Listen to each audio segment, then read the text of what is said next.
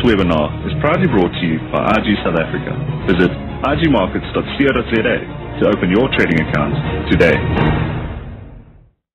Today we're going to be looking at contracts for difference, CFDs. In truth, a very, very simple product. We'll go through it in a fair bit of detail. We've certainly got time for questions. If you've got questions, drop them into the Q&A box as they pop up. If they're relevant and need to be answered immediately, I will tackle them at that point. If they can hold for end of the presentation, we will obviously leave time for questions then as well. We're looking at 30 minutes. If we overrun, I'm not overly stressed by it. Certainly, I haven't got any major time commitments, but the presentation will be done within the time frame. The balance will just be for Q&A. So an important upfront point, you're trading a derivative, a CFD in this case, and it does mean that you can lose more money than you start with. This is a critically important disclaimer. If you trade shares, if you trade options, the amount of money you put down is your absolute risk.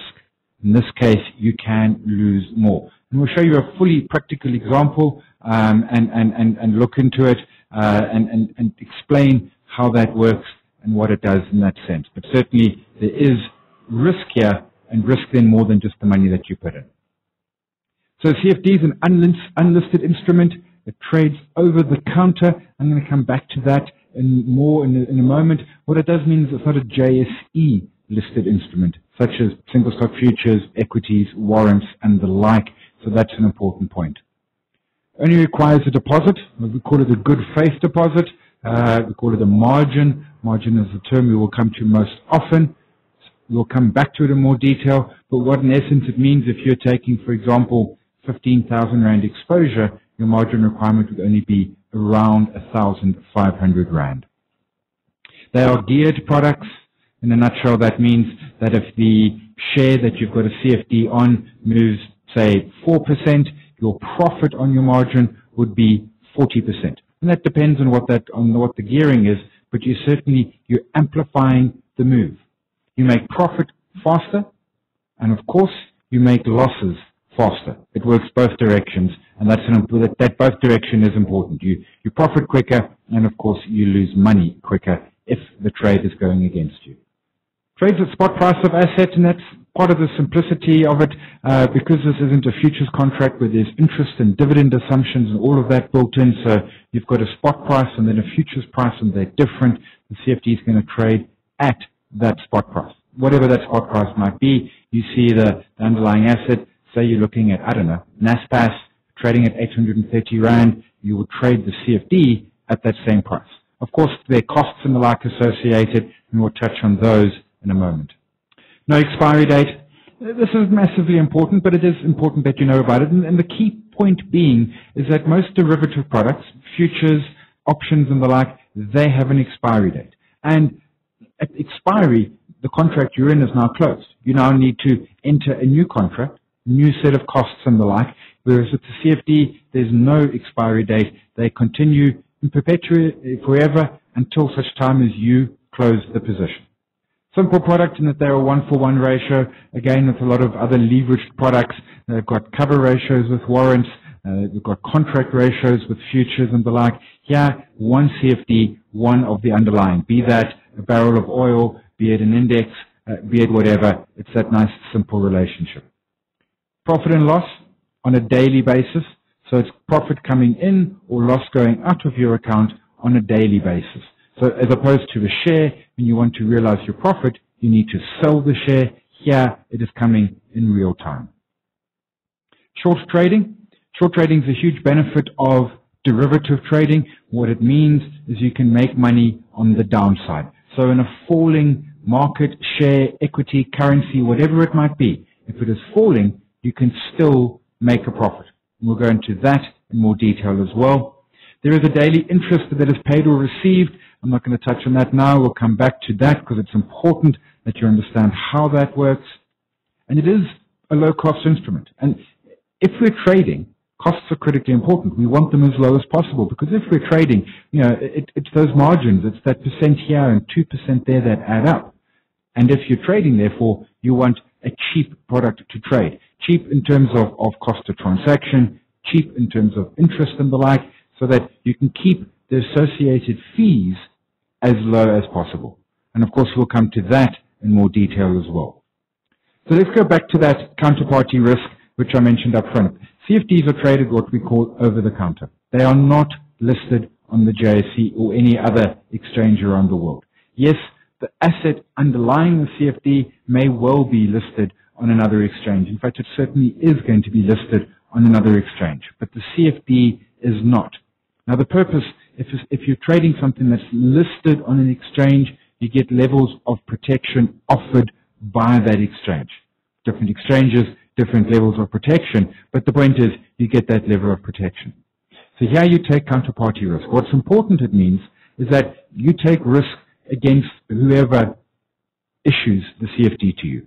Not against in the sense that you make money, they lose money, but against in the sense that if they go into liquidation or something, then you've got a problem. So the question you have to ask yourself when you need to go and do the homework is, who is this counterparty? And locally in South Africa, who are the big CFD houses? It's IG Markets, it's Standard Bank, it's PSG. I think Nedbank still offers in that space. So it certainly is the large financial institutions. You don't want to go and trade the CFD with some counterparty you met late one Saturday night after a concert. You can't quite remember their name. You don't know where their offices are. These are listed companies. You can go and check out their balance sheets. You can see the strength of the organization. That's important. The reality is that they are hedging in the spot market. So there are 2 points we need to look at here. That yes, you take the counterparty risk, but you're trading that equity, that commodity, whatever it might be. It also means that they're going and hedging. You're not trading against the counterparty. It's not a case of if you make money, they lose. Or if you lose money, they make money. They hedge the position. You take a position, they go and hedge it. What that means is there has to be the liquidity in that underlying asset for you to trade. If you want to buy 10,000 NASPAs at 830 Rand, and there are no sellers at 830 Rand, you simply can't enter the trade. If there are 5,000 sellers at 831 Rand, well then you go and change your price to 831 and you can trade 5,000 of the 10,000 shares. And that applies both when entering and exiting a share. So liquidity is important. You can only trade at the price that is available in the underlying market. What is therefore equally important is to understand that you don't want to trade the very low liquid product.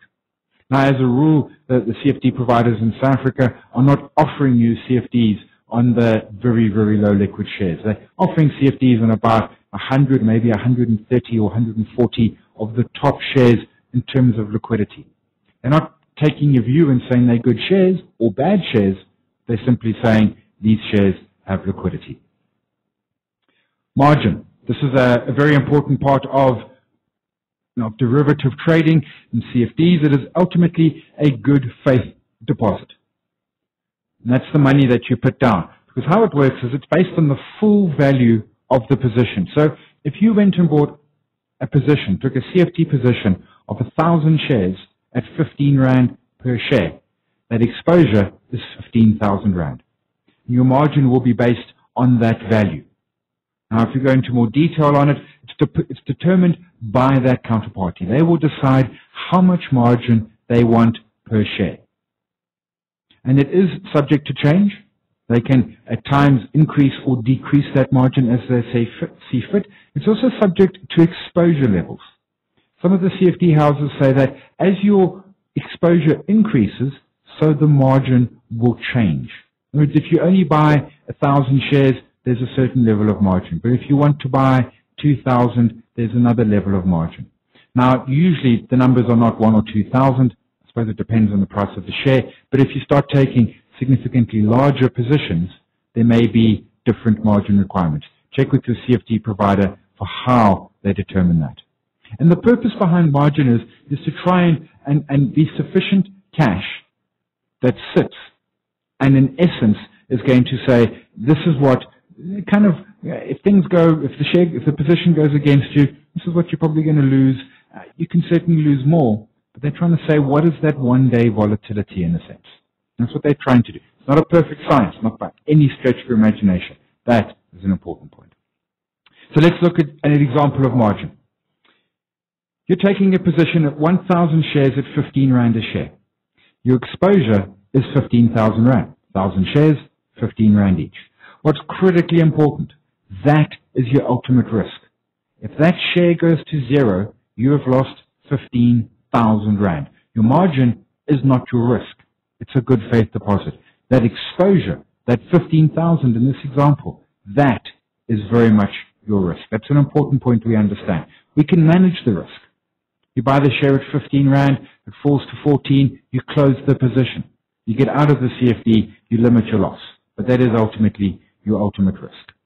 So margin, in this case, I'm saying the margin has been set at 150 cents, around 50 per share. So you took 1,000 CFDs, your margin is therefore 1,500 Rand. 1,000 CFDs, margin 1 Rand 50, it's 1,500. Question coming in, is the margin different for different shares? Absolutely. Based on the price of the share, so Naspers at 830 Rand is going to have a different margin level per share to First Rand trading at around 30 Rand. So it's based on volatility and price of share. So what we get here is your margin, and then from there we get our gearing. I said that amplification of the move. In this case, how do you determine the gearing? Gearing simple.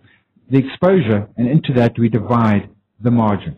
So here we had 15,000 Rand exposure, margin 1,500. So we divide 15,000 by 1,500, we get gearing of 10.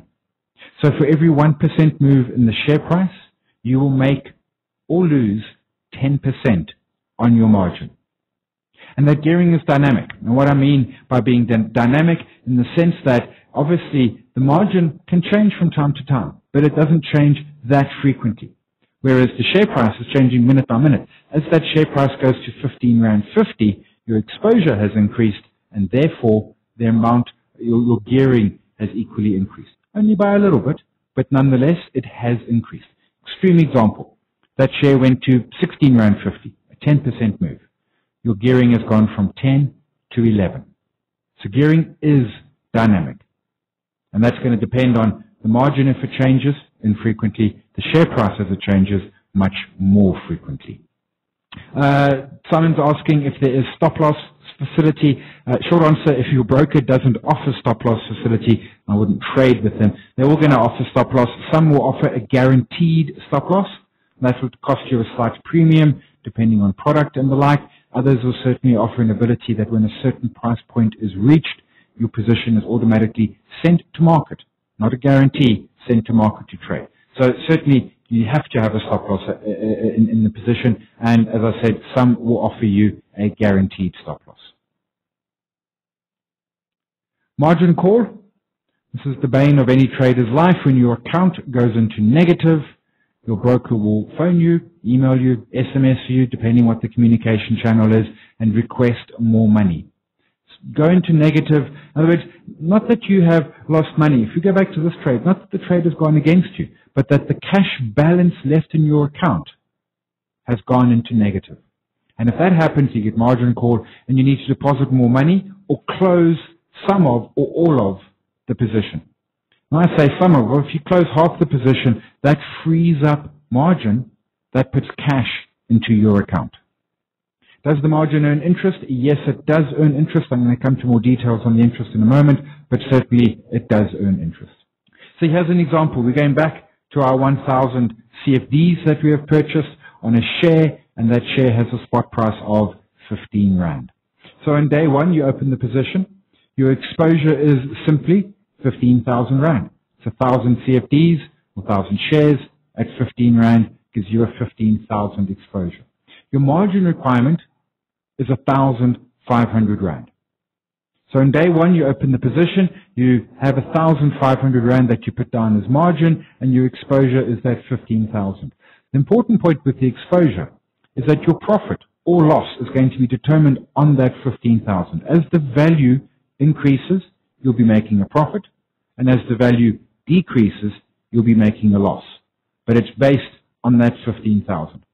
So let's say we've got a crazy volatile share, and on day two, it's gone up 10%. That 10% adds 1,500 to the value of the shares, means that your exposure, those shares are now 16,500 Rand.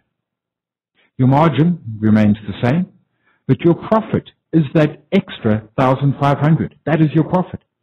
The value of the shares went from 15,000 to 16,500, or 15 Rand to 16 Rand 50, same difference. You've made $1.50 a share. You've got 1,000 CFDs on that share. You've made 1,500 Rand. It's exactly the same profit you would have made if you owned the share. The important point is here you only put a margin down of 1,500 Rand. So you've made the same 1,500 and 1,500. Exactly the same. Difference is if you bought the shares, you'd paid 15,000 Rand and therefore your profit is 10%. Here, because you bought the CFD, you paid 1,500 margin, your profit is 100%. You've doubled your money on a 10% move. That is your gearing. But then let's go forward to day 3. Very volatile share. Day 3, it loses 20%. So the value goes from 16,500 Rand, or 16 Rand 50 per share, and it drops to 13.20 a share, 13,200. So your decline has been 3,300 Rand. That's how much you've lost on that particular transaction. Now, again, if you were trading the share, if we go down to the bottom, you've lost 3,300 Rand. You've lost yourself 20%. Exactly what the move is. But if you were trading the CFD, you've still lost 3,300 Rand, but on your 1,500 margin, your actual loss is 220%. You've actually lost more than you started with. You put 1,500 margin in, and you've lost 3,300. You are 1,800 in the hole. Now, if you had 1,800 lying free in your account, no problem. That money would have then been swallowed up by this losing position. If you didn't have that much cash in your account, you would have gone into the margin call. So this is a very simple but very stark realization of how that process works. The person on the CFD versus the person who took a share are making or losing exactly the same amount of money. The key difference is you paid different amounts. The person paid 15,000 for the share. For the CFD, you only paid 1,500. What we can also see is the change in gearing. At this point here on day 2, when you open, let's go back to the open, your gearing is nice and simple. It's 10. 1,500 divided into 15,000 is 10. But on day 2, it's still 1,500, but you're dividing it into 16,500. Your gearing had gone up to 11 times. That's supposed to be in 11 times. I know my artwork is not brilliant. At this point here, your gearing has now come down onto day 3. Because what have we got? We've got 13,200. We divide that by our margin requirement, and we get a gearing of 8.8. Question coming through. I can't see the name. I can. It's Jill asking, is it better to close positions daily or hold for longer? That really is a factor of your trading technique. And that's equivalent, whatever you're trading, some folks are going to say, be a day trader. In other words, no open positions overnight. At the end of the trading day, you have 0 positions, you're 100% cash. And it depends what you're trading. If you're trading something that's doing only small moves, you might not be making sufficient profit in one single day. Certainly, I'm agnostic. I have traded day trading before. These days, I do all of my trading on either daily or weekly charts, and I'm taking positions that can run for weeks, sometimes perhaps even months. David asked single stock futures versus CFDs. I haven't got a slide on it, but let me touch on it. I haven't got a slide because I hate comparing, because then there's one better, there's one worse. So what are the key differences? Key difference, single stock futures are exchange traded, SAFEX, that gives you, so it removes the counterparty risk from the CFD. CFDs are typically cheaper to transact in, and in many cases simpler to transact in, because a single stock futures got that future price, which is the share price, less the dividends, plus the interest. So it's a synthetic price, and it's not always 100% certain as to exactly what you're paying in terms of interest and the like. So CFD, a simpler product, and certainly for me, the preferred product, proviso, as long as you've got a decent counterparty. So here's a great question. Can you use CFDs for, Warren, I'm going to come back to your question. It's a great question, but I want to park it because it deserves a long answer. So let's look at that when we've got some time at the end of the presentation. So let's go back on that slide there. Any questions coming through on this process here? This is really the crux of trading a CFD and the CFD versus trading the direct equity. The extra risk when it goes wrong, the extra reward when it goes right. Cool. I'm not seeing any questions coming through, so I'll move on to the next slide. Shorting. One of the, so here's a question. Can a margin call, is a margin call done at end of day only? Louise, that depends on your broker that you're using. Some brokers will do them during the course of the day, so they do them live in real time. Other brokers will do them at the end of the day, and you'll get the margin call the following morning, assuming that's a trading day. No margin calls on Saturdays. So that's going to depend on the broker that you're using. If that's an important distinction for you, then chat with your broker and find one that meets how you want to run it. Shorting, making money on the downside. Markets mostly go up. Most of the time, markets are going up, more often than when they're going down. The point is, they do go down. We all saw what happened in 2008, 2009. That was a massive down. That was 50% down. But even within that, certain stocks are in downtrends and other stocks are in uptrends. So you want to be able to make money in both directions. You want to make money when it's rising. You want to make money when it's falling. That's part of the joy of being a trader. So CFDs allow you to make money on the downside. In essence, what you do is you sell what you do not own. As it falls, you make a profit. So I would, for example, sell, if I thought the price of Lamborghinis was going to collapse, I would borrow my neighbor's Lamborghini because they're on holiday in the Mediterranean, so they don't need it. I would borrow it. I would sell it to someone for, say, R1 million. The price of Lamborghinis falls to, say, 750,000. I then buy a Lamborghini back. I've made that 250,000 profit. I sold at $1 million. I bought it back at 750,000, 250,000 profit, and I return the Lamborghini to my neighbor's garage before they're back from their Mediterranean holiday. A lot of problems with that. My neighbor would probably notice, but do you get the point? I've sold something I don't own and then return it. So you sell to open a short position. That would give you a negative holding. And then you buy to close the short position. So what we're seeing here is that ability, if you think something is going to be falling, if you're looking at a share at 120 Rand and your technical analysis or whatever your methodology is says this share is going lower, well then what do? You sell it.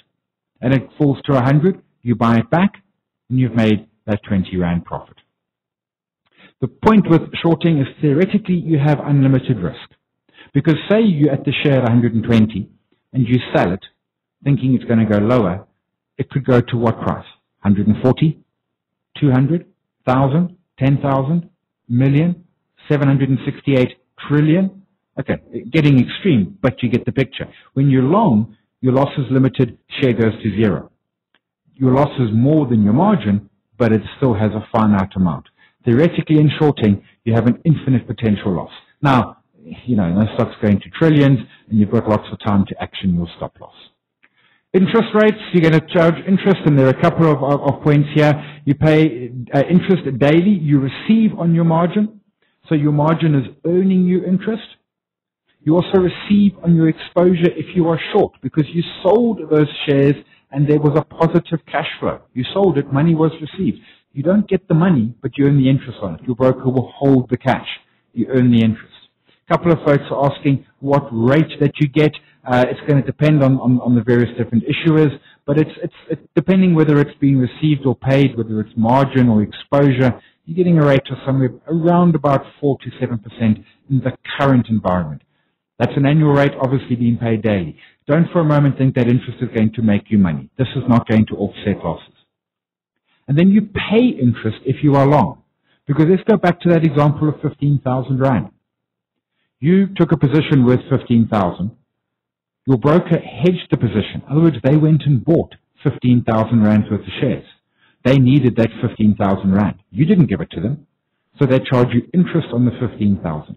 So if you're long, you pay interest on the exposure and you receive interest on the margin. If you are short, you receive interest on the margin and you receive interest on the exposure.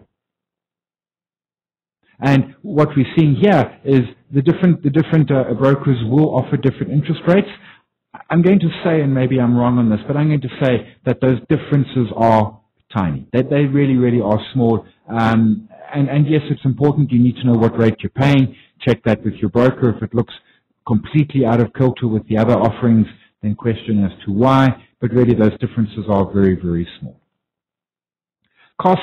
So obviously, there's the interest cost. We've talked about that. There is a transaction fee. That is obviously applicable. That transaction fee is on the value of the exposure. So on that 15,000 Rand, not on the margin of 1,500. And then there is a lending fee if you go short, because what's happened is they've had to borrow the shares. Now, an example of my neighbor's Lamborghini, I might have had to say to my neighbor, look, here's a bottle of whiskey so that I can borrow your Lamborghini so that I can go and sell it. That's the cost. The whiskey is the cost. Now, the different brokers do it differently. Some of them will build it into their pricing model. In other words, they will reduce the interest. Some of them will charge you on a daily basis. The lending fee is tiny. It's fractions of a percent. Again, not massively significant, but you will be seeing it in your account. Dividends.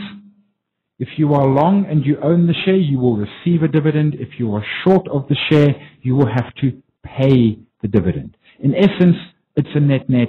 You don't win or lose in a perfect world. There's no arbitrage. What I mean by that, let's say we go back to our 15 Rand share. Let's say it's paying a 1 Rand dividend. So on the last day to trade, let's say that's today, the share is 15 Rand. Tomorrow, all things equal, it opens at 14 Rand. 15 less the 1 Rand dividend.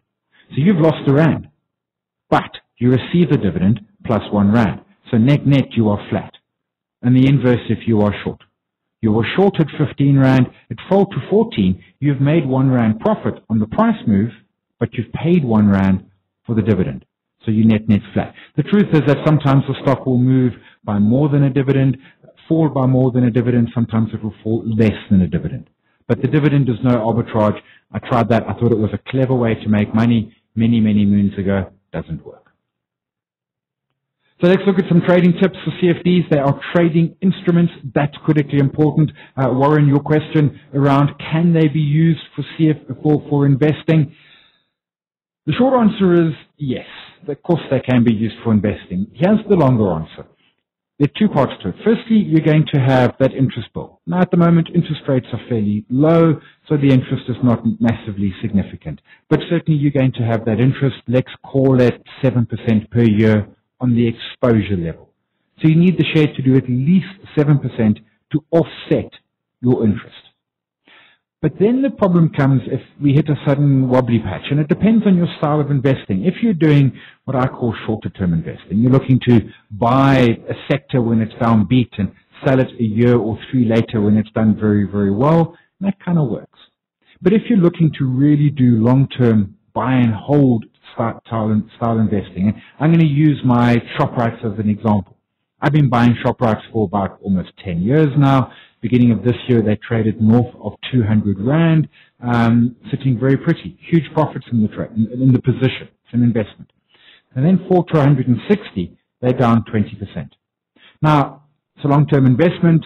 I'm not focusing on price, and that 20% fall is, it's not fun, but it's a share. It hasn't cost me anything, and I have no doubt that in the next couple of years, at some point, 1 year, 5 years time, ShopRite will be well above 200 Rand. I'm a long-term investor.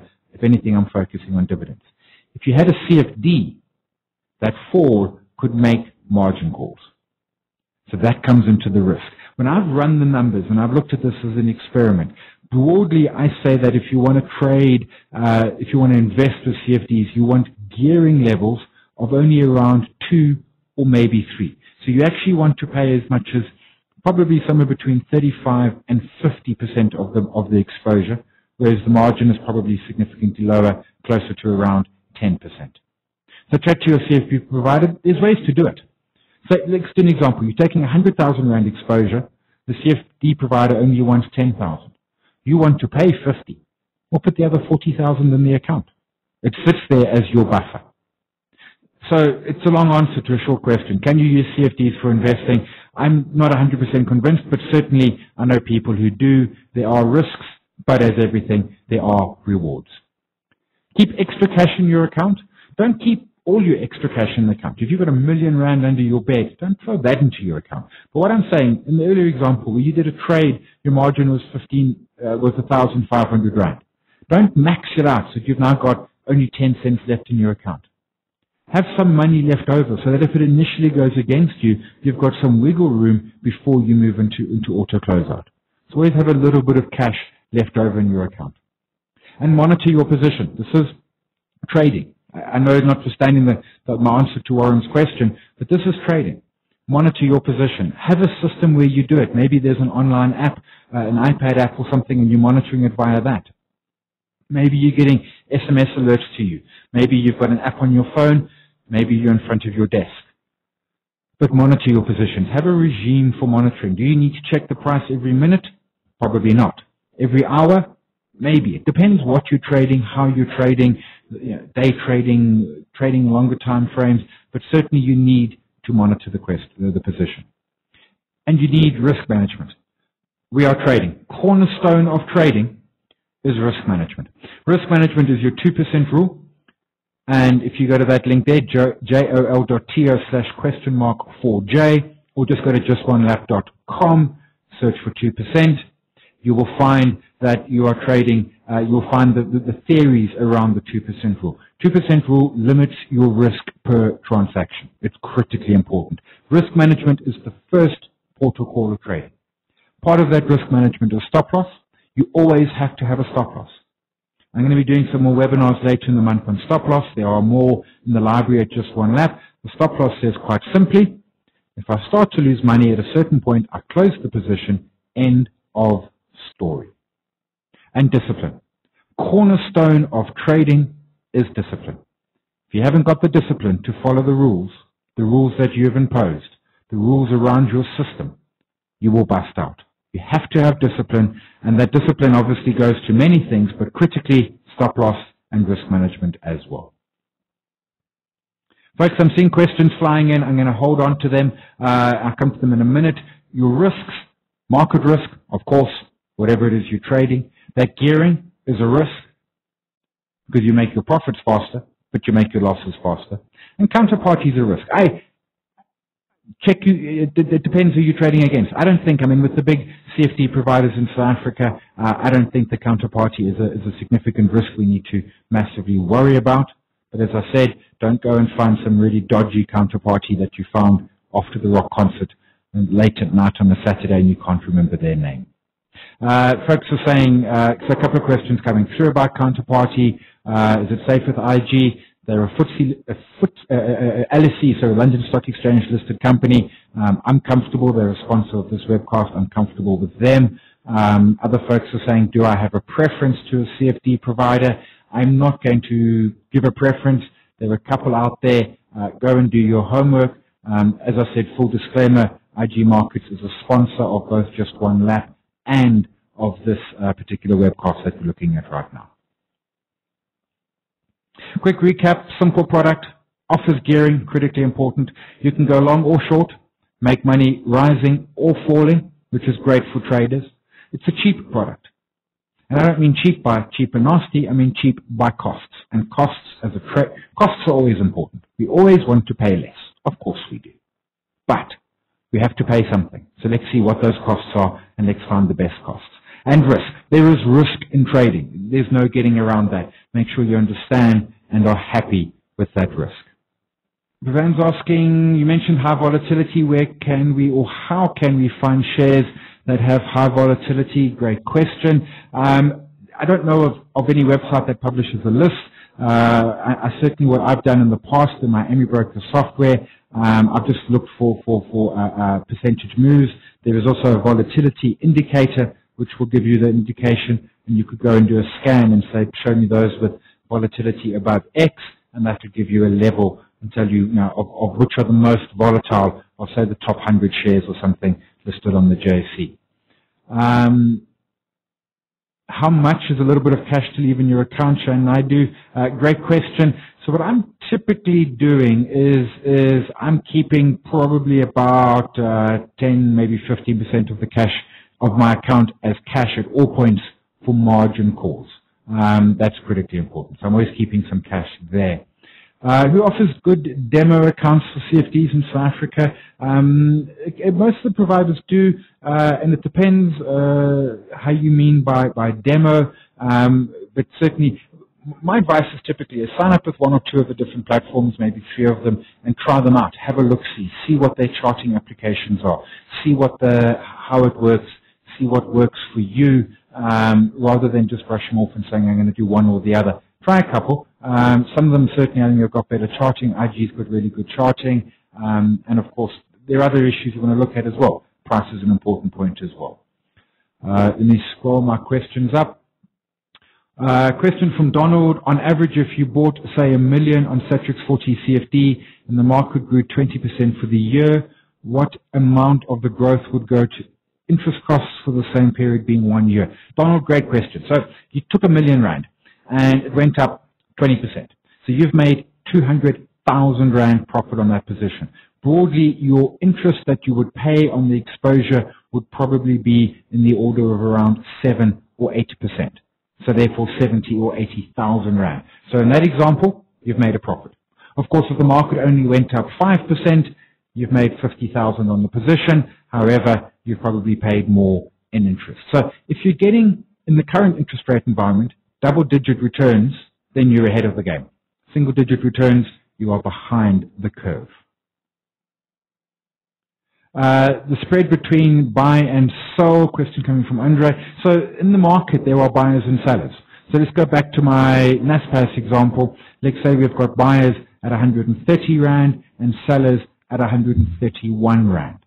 Now, you want to transact. If you wish to buy, you would have to buy at 831. If you wanted to sell, you would have to sell at 830. You could elect to sell at 831, where the other sellers are. You would simply join the queue. What is a realistic capital requirement to start a CFD account? That's a brilliant question and a very, very long answer. I will give you the short version. Ideally, I would say 50 to 100,000 Rand. And I know that most of the folks in this podcast have just said, yowza, count me out. Fair point. I like 50 to 100,000. It means I can do really good risk management. It means I can take a couple of positions at any one time. Can you trade lower? Of course you can. Here's the point. And Alexander Elder uses the analogy of an aeroplane. And if your smaller trading account is like flying a small aircraft at treetop level, it's risky. Something goes wrong, your propeller clips a branch, there's a bird strike, you haven't got wiggle room. The bigger the account, the bigger the airplane, the higher you fly. The flip side of the equation, however, is how do we really learn? Today's a learning experience, absolutely. And after this webcast, you'll go and do some digging and you'll learn some more. But true learning comes from doing. That's how we as human beings learn best. So if you've only got 15,000, is it worth doing it? It's going to be harder to trade with a smaller amount. Make no mistake about it. But you're going to learn. It's going to be harder to do proper risk management. Position sizes are going to be smaller. The point is you will be learning. That is critically important. So I would say you could probably get away with an account of maybe 10 or 15,000. It will be harder. Ideally 50 to 100. But while you're building to that 50 or 100, you can still be learning. Donald, I got your question. It's the one there around the Satrix. Ladies and gents, I'm not seeing any more questions coming through. So if the questions are done, we will leave it there. The video will be up later today. As always, you're welcome to drop us more questions. And if you go to the IG website as well, they also do very regular webcasts on what are CFDs and the like. Go to igmarkets.co.za and you will find the presentations there. They're also webcasts so that you can also log in and learn more about CFDs. Ladies and gents, I thank you very much for your time today. All the best. Cheers. This webinar was proudly brought to you by IG South Africa. Visit igmarkets.co.za to open your trading account today.